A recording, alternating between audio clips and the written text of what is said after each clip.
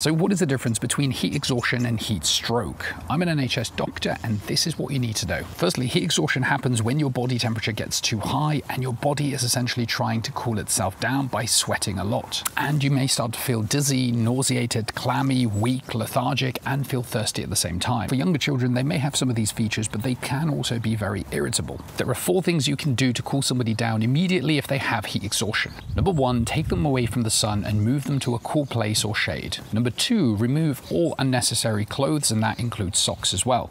Number 3, get them to drink cool water. And number 4, try and cool their body down. That can be things like ice bags, so you can get a sponge with water, or if you've got a spray, you can spray them a little bit with water.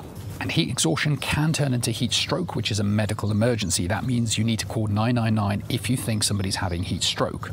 At this point, people are feeling very, very unwell. Their skin might feel very dry, very hot, and for some people, they may look red as well. Remember, at this point, they're not creating sweats, so it's not clammy anymore. People may also be more confused, more muddled, and more disorientated than usual.